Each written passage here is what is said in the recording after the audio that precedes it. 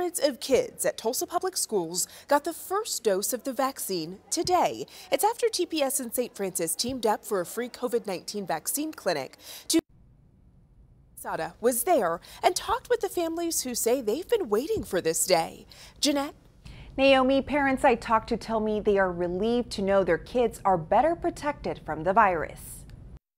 I'm going to tell them that it's just like a little hard pinch and then it's done. 7-year-old Buffy Villarreal was one of hundreds of students who got their COVID-19 shot Saturday. For Buffy to get her first shot today, it's overwhelming, honestly. It's like this is the day I've been hoping for since COVID hit. Liza Villarreal is not only a TPS parent, but also a teacher who works directly with students in the classroom. I just remember being terrified when all of this was first starting and, you know, being so scared to even send her to school. And so to know that now, even if she gets a strain or something, that she'll be protected.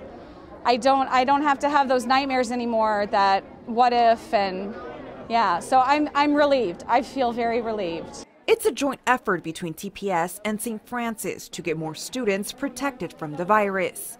It comes after the CDC and FDA recently authorized the Pfizer vaccine for kids ages 5 to 11. It's the only one currently approved for that age group. It's highly effective, very suited for this age group. It is a smaller dosage.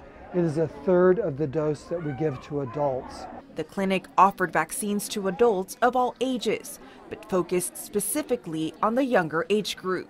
Dr. Mark Frost with St. Francis says Saturday they had enough vaccines for 1,000 people and vaccinated just a little over 500.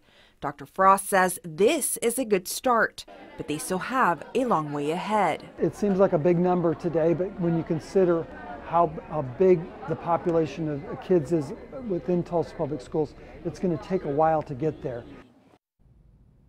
Now, Dr. Frost with St. Francis says getting this age group vaccinated helps expand herd immunity, which he says is very important in getting the pandemic under control. Today's vaccines are the first of a 2-dose series. The next clinic is in 3 weeks from now, and that's December 4th. In studio, Jeanette Quesada, 2 News Oklahoma.